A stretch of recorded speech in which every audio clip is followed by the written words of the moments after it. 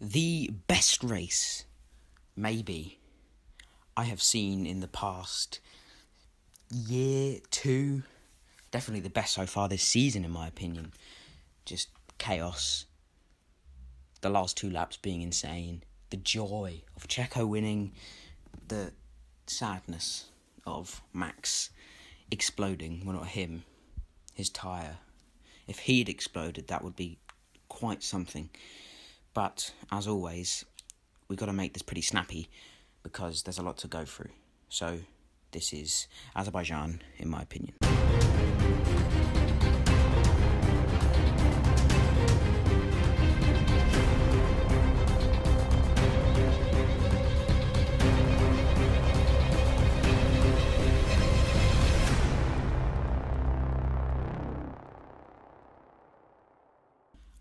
I'm going to do it a bit differently this time. Instead of going from race winner to loser, I'm going to go through in order of, the Mercedes drivers, the Red Bull drivers, the McLaren drivers, like that, down to the Haas drivers, because it's just easier to do, and then that way it's less of high scores to low scores and more just a nice spread of scores. Starting off, of course, then with Lewis Hamilton, and wow, a decent race up until the incident, which I'll talk about in a second, but a decent race. I don't say good because actually he started second and he was en route to finish third, when you're in a Mercedes, you can't be doing that, really. You cannot be dropping places unless you spin or something, which he didn't do. It was a pit stop error. I understand that there was a bit of a long pit stop because the AlphaTauri was coming out. But at the same time, Azerbaijan is not a circuit that's hard to overtake at. I hate to say it, but I do expect Lewis to do that. He's built such a reputation where I expect him to do that, and if he's not doing that, for him, that's not good. He needs to be doing more than Checo is in a second Red Bull, because the Mercedes is quicker than the Red Bull. That's my opinion, is that Mercedes is still quicker than the Red Bull, unless it's a really, like a Monaco circuit or something. But 7.6 for Lewis Hamilton. And I'm going to go straight on to Bottas because I've got to be a bit snappy with this because obviously there is so much to talk about, the Pirelli tyres and it. We'll get on to all of it, but Bottas first with a 6.5 is what I've given him. Just a shambolic race overall, really. Poor quali in 10th and scoring no points, finishing 12th. So, he's been beaten by Raikkonen. He's been it's just not acceptable in a Mercedes that actually this year have competition from Red Bull. And at the start of the season, okay, Russell should get the car, but he might not. I think if Bottas keeps this up, Russell has to get the car. For Mercedes' sake, he has to, because Bottas can't keep doing this. And it's not the first time that this has happened. Even when Mercedes aren't as quick, Bottas is tenths and hundredths is less, tenths and tenths slower than Hamilton. If he was a tenth off, it's not great, but it's Lewis Hamilton, it's fine. That's where he needs to be. But this is unacceptable from Mercedes standpoint. They can't have this any longer, or they're going to get beaten in the constructors. So, he's getting beaten by the next guy to talk about, Max Verstappen. Should have won the race, shouldn't he? Should have deserved it, After the pit stops, he smashed it with the strategy. The team smashed it with the strategy. He smashed it with the pace. Had fastest lap. And then the tyre just went, poof, blew up. I mean, Pirelli cannot make tyres that will explode, literally explode, in the middle of a race.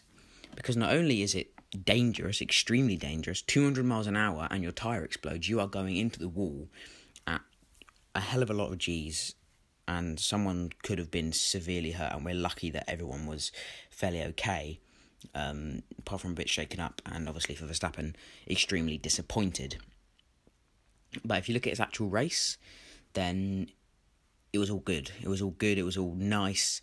Hamilton wasn't catching him as well. He had Perez as the buffer kind of between him and Hamilton. And it looked like another great race when it looked like he would be, 14 points ahead instead of still only 4. So I've given him an 8.2 and yet, unlucky. There's nothing he could do. The tyre exploded on him, and you hate to see it, but happens to some people. The sport can be cruel in the old Formula One, and today for Verstappen it was, or actually yesterday.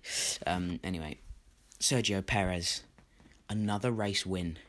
Is he going to be the first one to really get to grips with that second Red Bull car since Ricciardo? I think yes. I think we already saw that, although he's had some poor performances. I think that's genuinely just that qualifying has been quite manic and he's had the unlucky side of it.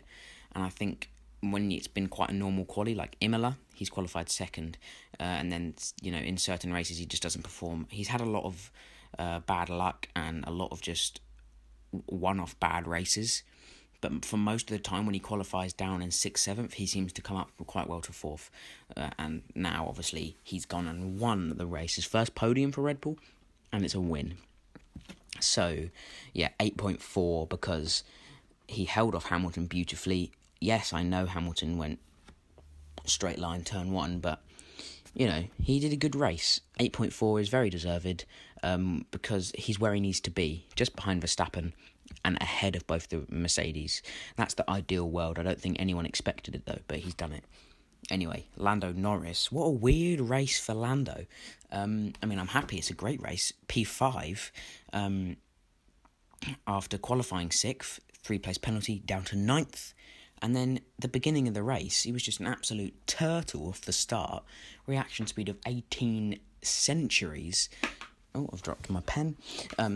Reaction speed of nothing, or maybe it was a car. I'm not bashing Lando, I'm just saying it was a terrible start. Dropped down to 12th. He was battling with Ricciardo, his teammate, got the better of him, to be fair. Got overtaken, but then overtook him back. And then what a charge at the end. Beautiful. Could have got third, very easily could have got third if Gasly and Leclerc in their little battle at the end something had gone wrong. So fabulous from Lando, 8.1. The only reason it's not super high is because obviously he messed up in quali.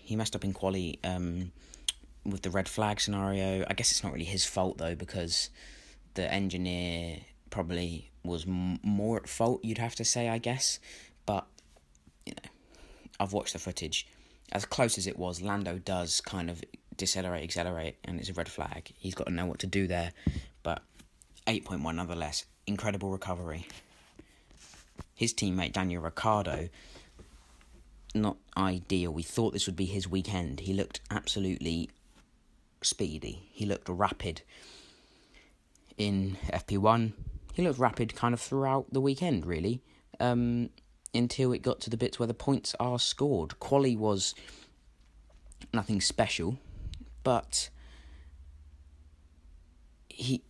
I expect from Daniel Ricciardo a poor quali to mean an epic recovery race. That's the old Ricciardo we knew. In this McLaren, it's just not possible. He's just not with it. And 7.8 is the maximum I can give him. As much as I love Danny, he's just not clicking with the McLaren, and that showed today in a race where there was so much havoc. He really didn't capitalise, finishing 9th. That could have been a podium, say, if he had been high up, and with the talent it could have been, but whatever. I guess you can say that about anyone. If they were high up, they would have got a podium. But moving on to the pole sitter, Charles Leclerc, and the beginning of the race, obviously, just dropped down to 4th not straight away. He actually led into turn 1, but then down the straight, Hamilton so much quicker in a straight line. The Ferrari was just not set up race pace wise. Quali they were decent. He wasn't pole pace, but lucky that Tsunoda crashed and that he inherited pole, essentially. Oh, no, he didn't. He was at pole, but then the red flag. So it wasn't a clean pole. It wasn't really on merit, but, you get lucky, you take it. And he did, but he didn't quite get the result he probably would have wanted. 4th isn't bad by any means, but when you look at what he could have been, it could have been a win, couldn't it? So 8.0 because he was fighting Gasly at the end, and he even overtook Gasly, then got re-overtaken, then was literally going around the outside every single turn, or down the inside, but Gasly was just a bit quicker. The Ferrari is quicker than the AlphaTauri, I thought. I've been proven wrong. I'm pretty sure at the end that AlphaTauri was quicker. That wasn't just Gasly's driving, because Leclerc is not a bad driver. maybe the AlphaTauri's just quicker because Tsunoda had a good race, but we'll get on to them. First, we have to talk about Carlos Sainz, who had a bit of a nothing race, really. It was just very whatever. He crashed in quali, which you just can't do, because if it was a big one, he could have missed out on the race. So, points knocked down for that. Race, he locked up. Points knocked down for that, went right down the order. Then he just had an okay race, picking up a few points, whatever, 7.8, because I can't really talk about much, because apart from his little whatever lock-up, I think it was, and into the escape road, there's nothing else really happened for him. But I can tell you something big that happened for Sebastian Vettel, because that is the man who I talk about next, and wow, Seb, glorious. And what you're about to hear is the biggest score I've ever given someone in these little rankings. 8.8 for Sebastian Vettel. He's not had a good season. The Aston Martin has been slow, but not today. Driver of the day, rightfully so. Beautiful drive from Sebastian Vettel. Qualified in 11th and finished in 2nd. That's absolutely beautiful. Yes, he benefited from the mistakes, but you have to be there to benefit from the mistakes. So, yeah, outstanding drive. Just, he had unbelievable pace. He was leading the race. He led like 2 laps. So, yeah, beautiful from Seb. And 8.8. Then his teammate Lance Stroll was the first victim of the Pirelli tyres having C4 in them, and yeah, coming down the straight, the beginning of the straight, and just explodes the rear tyre, and it was scary. I was genuinely just like, oh no, that is a big crash. When there's a big crash, and it's an even bigger crash when you hear on the radio he's saying get me out, like he thought he was going to get T-boned, because he was just on the track, a lot of debris, a lot of smoke. I completely understand that he was absolutely scared out of his boots, and I would have been way more, because that must be terrifying to be going that fast and just to suddenly just boom into the wall. Huge shunt, but 7.8 because his actual race was just a bit meh. He wasn't doing bad, but he wasn't doing anything special. It would have been probably just an okay points finish, I think. I'm not really sure. I wasn't really following Lance Stroll's race, unfortunately, but whatever, 7.8. It was one of those races that you can't really rate highly or lowly. You can't really rate, I don't know if that's a word or not. Anyway, Pierre Gasly, P3, first podium of the season for AlphaTauri, and a lovely one. Last 2 laps after the restart, and he was on fire, wasn't he? Absolutely speed. Overtakes Leclerc down the straight, defends Leclerc for the first part of that lap, and then just takes it. P3. I don't know how he did it. He didn't know how he did it. On the radio, he said, I don't know how I've done this. And he just he qualified 4th, great qualifying, but he just kind of slipped back. Perez overtook him. And I just thought, like, it's just going to be like a P6 or something. It's a decent race. But, oh, no. Absolutely not. It's a P3. Beautiful 8.2 there for Pierre Gasly. And yeah, that's a lovely score. It's going to probably whack him up the pecking order just a little bit. And his team, something's fallen over. Anyway, his teammate Yuki Tsunoda had a race, interesting race. Obviously, qualifying was good for him, but also he crashed. So I think even he had said like mixed feelings because he crashed. The race, quality driving from Tsunoda, a lovely couple of overtakes down the straight. I've given him an 8.0 because it's a decent race really for Tsunoda. P7, highest finish in Formula 1, and maybe the Tsunoda train is well and truly back on. It's on his way. It's about to leave the station for France, and will it be a good one in France? Who knows? Probably not, because France is absolute Anyway, Fernando Alonso, quality race. A lot of points that Alpine need, especially with Ocon DNFing, so I've given him an 8.1. Kind of went under the radar. Great restart for him, and everything was just really, really nice. I really enjoyed, like, the onboard of him at the restart. Just very smooth, all the stuff he was doing. We didn't go it perfectly, but it's probably as well as it could have gone with the circumstances. 8.1. I think he's got to be happy, Fernando. He's got to be happy, considering I don't think Alpine are quite as quick as they hoped at this point in the season. Aston Martin looking like they might actually have overtaken them. They look like the slowest midfield car, but I do think Alpine might be the slowest now. I think it probably goes McLaren, Ferrari, AlphaTauri, Aston Martin, then Alpine. It's really hard to tell. It kind of depends on the circuit. The other Alpine man, Esteban Ocon, I've given him a 7.8. He retired very, very early. All I really have to go of is quali, which wasn't ideal. Not getting into Q3, but he seemed like he had decent pace. Maybe on a bit high there, but I think a 7.8 is just kind of, again, it's whatever. I can only really judge him on quali. I can't knock points off for the DNF. It wasn't his fault. He just had, just broke. The car just broke, obviously. Unfortunate, nothing he or I or the team could do. So Kimi Raikkonen up next. Smooth transition into a Kimi Raikkonen points paying position, P10 for the Iceman, and that was a lovely race. Again, went under the radar, but really, really nice. I enjoyed it, and I've given him an 8.0. I had it as a 9 originally, but there you go, 8.0. I've changed my mind right there. I had it as a 7.9. I've changed it to an 8.0 because it's points. It's points for Alfa Romeo. It's important points because if William have a couple good races, if William just, they said that some races are going to be absolutely shocking, some races they're going to be really on the pace. And when those races come around where they're really on the pace, if it is true, then Alfa Romeo have got to have a nice bank of points already previously stacked up. Antonio Giovinazzi, he had a bit of a dead race, really, didn't he? Close to the points, but behind his teammate. With all the chaos, I kind of thought maybe he could have got points, but no. Crashed in qualifying, which sent him out in Q1 like Lance Stroll, and for that reason he gets a 7.7, because Lance Stroll got a pity point for nearly flipping dying, and then Giovinazzi didn't nearly die, so he only gets a 7.7. George Russell also gets a 7.7 because he was just a bit meh.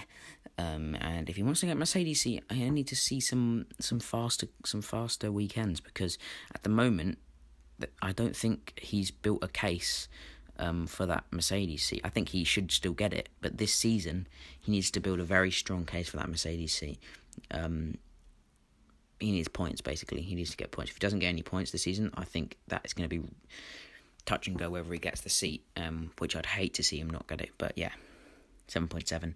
Latifi, the other Williams driver, finished bottom of the people who didn't DNF. I don't know what to say. 7.6 because he should be quicker. I know it's a Williams, but he needs to beat the Hasses, and Hamilton went off, didn't beat Hamilton. I guess that's fair. Hamilton wasn't really that far behind, but should be beating the Hasses in my opinion.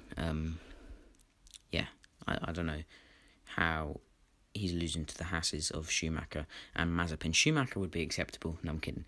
Both of them he needs to be beating. Second year of F1 now. He's not a rookie anymore. But yeah, Nikita Mazepin. You know what? I'm going to do the Haas boys in one because they both got a 7.7 for me. Very nice races, 13th and 14th. Some of the highest finish for Haas, I think, because of obviously how many DNFs there were. But it's still lovely positions, and I do think they could get a point now. At the start of the year, I said no. Now I think yes. I think one of them will get a point. Probably Schumacher. Let's be honest, but one of them will get a point. A little prediction for you, but 7.7 for both of them. And here are the standings now. As you can see, they're all there. Scrolling down the page. It's a lovely championship fight we have on our hands. But that's all I have to say. Oh, a quick bit on F2. Yuri Vips. Incredible job. I don't really have much to say on it, really. Just well done, Yuri Vips. And F2 looks exciting. Anyway, that is all. There's all your ratings. There's your IMO for the Azerbaijan Grand Prix. What a race. What a race. It's going to be one to remember. I'll see you in France. Well, I won't. I'll see you before that. Don't worry, there'll be a video then. But the next IMO for France, don't get excited because it's going to be a rubbish race. And if Hamilton wins, the IMO will be 5 minutes long. That's the whole. No, I shouldn't have said that. But yeah, that's a promise. If Hamilton wins, the IMO is 5 minutes because I don't want it to happen. Because I want Verstappen to build a bigger bit of a gap because I still think the Mercedes is going to be quick. I've got so much to say, but I'll say it in the France video. I'll see you soon.